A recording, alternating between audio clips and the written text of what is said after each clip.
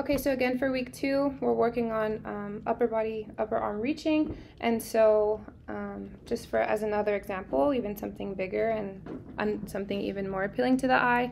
Remember level A, you're assisting your child in reaching for the ball or for the object, and then for level B, we're just giving verbal cues, and so hopefully we say, hey, grab the ball, and then they reach with that affected hand and bring it back to them.